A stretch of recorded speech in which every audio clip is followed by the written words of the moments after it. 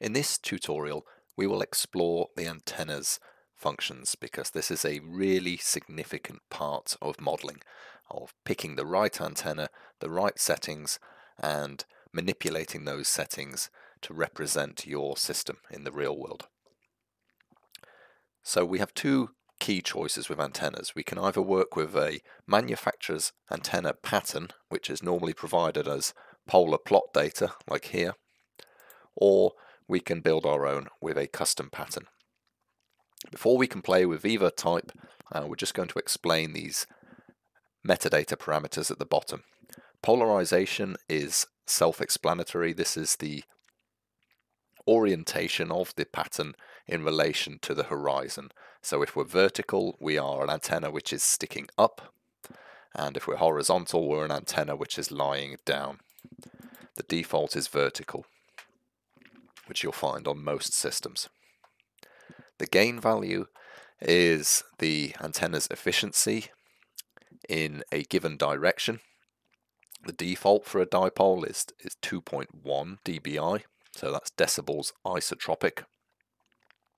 You may also see dBd, decibel dipole, so 0 dBd is 2.1 dBi.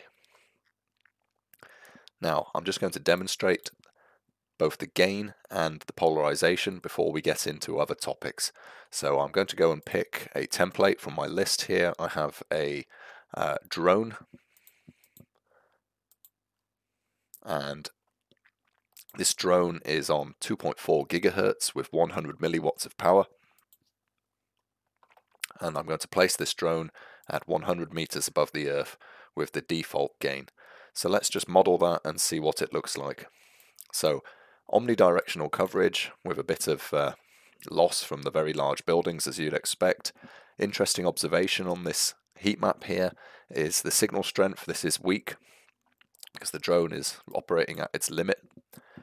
It's weak, and it gets weaker as we get towards the transmitter location. This is because of this antenna pattern. It's a donut shape with gain, horizontal gain out to the sides, but it has a null directly beneath it. So as we sit and the controller stood on the ground, that is the coldest point to be stood to receive the signal with this particular antenna pattern. If we change the polarity of the antenna which is on the drone and made it horizontal and repeated that calculation, we see we get coverage that doesn't go as far out to the edges, but it does solve the problem of the null where the operator is stood. And that's with basic gain. If we added a high gain dipole, we could expect better coverage out to the edges. Let me just switch that polarization back to vertical, and then we're demonstrating vertically polarized 4 dBi dipole. It still has a null, you still get weaker coverage here, but the SNR value out here at the edge has improved by a few decibels. Azimuth and tilt don't really apply with this pattern, however they will apply when we come to use a custom pattern. So now that we've played with a dipole, let's go and grab a template from the database. So click this dialog here to open the Manage My Antennas form. And in here we've got a search box. We can search for a manufacturer or a model. So I want to search for Tirana. So I click Tirana, I find a manufacturer, Tirana Wireless, I find a pattern. I click this pattern and I see two polar plots here. So this is the pattern I'm looking for. It's a high gain Tirana pattern, and I'm going to add this by clicking the green button here to add it to my list. It says favorited pattern #27267.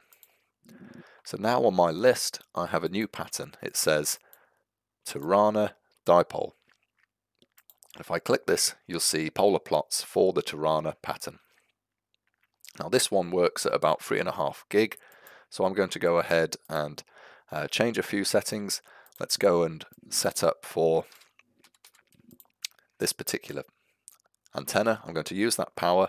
I'm going to set the gain at 22 dBi. This is a high gain pattern, remember. You can override the gain value regardless of what the pattern prescribes. In the same way, you can misuse an antenna with a different frequency. It's not recommended, but you can do it. So we've set the frequency, we've set the gain. If we go and check the feeder box here, you'll see the total ERP and the effective radiated power and the isotropic radiated power. So we're going to be pushing out a lot more power now that we have a high gain pattern. Now this is a directional panel, so let's point it south, 180 degrees. And let's click the green button and model that coverage. So I can see, first of all, clearly directional coverage to the south. Now the height is still at 100 meters for my drone, so let's bring that down to earth and make that a little bit more realistic, and repeat. There we are. Now we're getting something that's more realistic. So this is a Tirana panel on a 12-meter mast pointing south. So let's go and save those settings and say this is Tirana, it's 3.5 gig, and it's south. And now I can grab that template from my list and get those antenna patterns back quickly in the future for anywhere in the world. So that's a template. We can also tilt that, and I could put on a slight bit of down tilt. Remember, we are up on a 3-meter mast. So if 12-meter mast, if I put on 3 degrees of down tilt, this is down towards the earth, this pattern is now going to look down. And if I remove the bottom layer here, you'll see that coverage has changed very slightly. So coverage will have become more focused in the near field here, and where we're on the edges of the network here, we have lost coverage because we're tipping down. Okay, so that is a pattern. The next type of antenna is a custom pattern. A custom pattern is useful for when you don't have a data sheet, or perhaps you're in a hurry. So we're going to build up the Tirana panel again this time, but working on the basis that we do not hold this information. We might just have a data sheet to hand. So we can type in the gain, it's 22 dBi. The azimuth and the tilt, as they were. The beam width, now this is the horizontal plane, and then we have the beam width for the vertical plane. So the beam width for the Tirana panel, we're going to say, is about 120 degrees. Notice that's become wider. The beam width for the vertical plane is a bit more narrow, so we're going to say this one is about 80 degrees beam width. Front to back ratio describes the gain on the forward lobe, the main lobe, versus the rear backscatter. So this is going to be high for a directional antenna. With a Tirana, it's actually about 36 dBi front to back ratio. So now we model that, and notice that that coverage is very similar to what we had before with the manufacturer's template. By taking our time with the settings, by putting in correct settings for these values, we're able to create a 90% best effort pattern without actually holding the actual pattern data. Now you can actually add patterns to CloudRF if they're in the right format. So there's a form here when you're logged in. You can go to the antennas form where you can upload more patterns in ADF format, which is the antenna data format. We have a validator on the website where you can upload these patterns to validate them for errors and ensure you are compliant with the NSMA standard.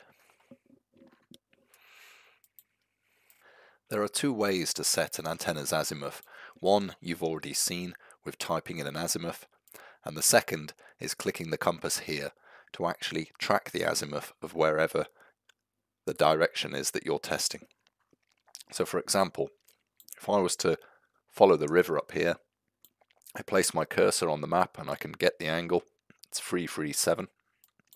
I type in the angle into here. Our antenna has been pointed in the polar plot. I then click calculate, and I've modeled a directional Yagi antenna going up the river. Wherever I hover my cursor now, it's showing me the signal strength. If I was to switch to the path profile tool and click within the heat map here, it's also showing me the path and the signal strength here. Now that's understandable, assuming the antenna is static and it's not moving. But what if we want the antenna to face in the direction of where we're clicking? Well, to do that, it's quite easy. Just click the little compass. Click the compass, the path profile antenna azimuth will now follow the path direction. So watch this gain here. We're -10. If I click again, we've now shot up to 33 dB gain. So we've gained an enormous amount of power because the antenna is now facing in this direction. So wherever we click, that's where our antenna is facing. And if I uncheck that feature, okay, we're now back to using the value that is in the box.